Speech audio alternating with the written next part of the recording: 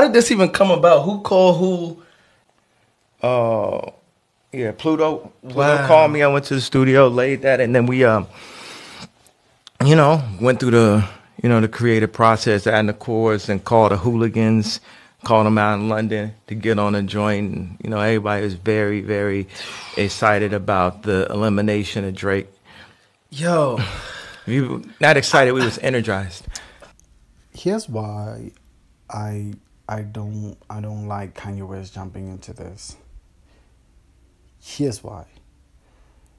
Because this looks so bad for whoever now is going against Drake, right?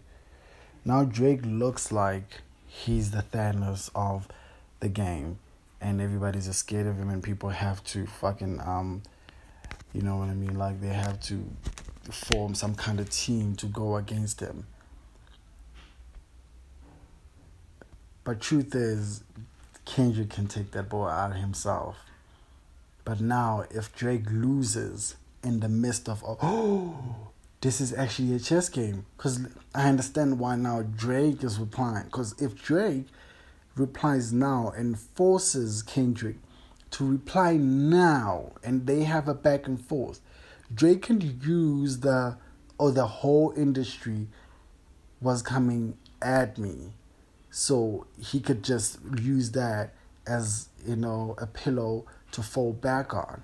The blows are not going to be that hard. Pause. God damn it. No Diddy. But he is not going to take that much of a loss. Think about it.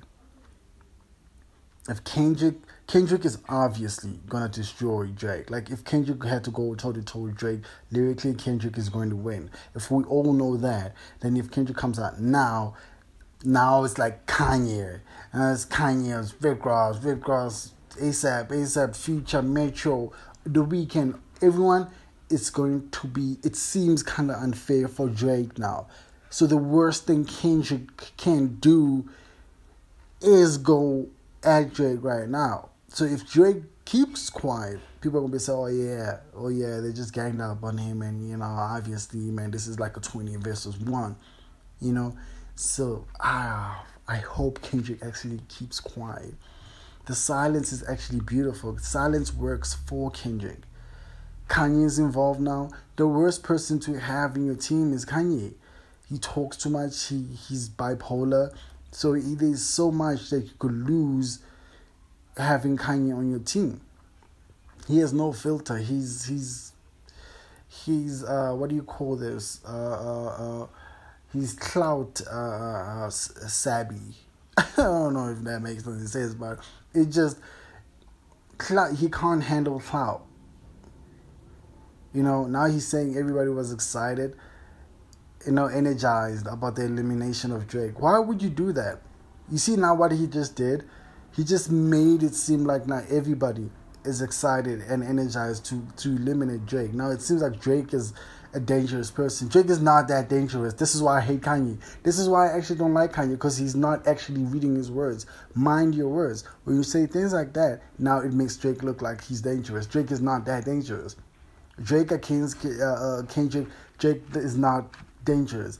Those two diss tracks, sorry guys, those two diss tracks against Kendrick has still not eliminated Drake.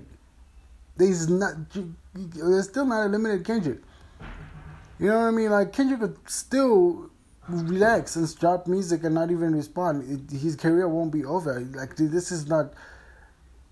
He has to do something better. Like that's what I'm saying. Like why is Kanye in this? Oh, I hate Kanye, man. Boy, I hate Kanye. Nah, Kendrick, take your time, fam.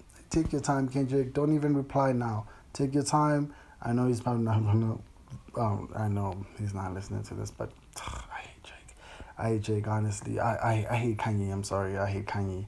I really hate Kanye. If there's somebody I hate more than Drake, it's Kanye. Because why would you do that? You just now made it look like Drake. Oh, the Drake fans are gonna have a beautiful time. I'm just gonna run with it. Stupid.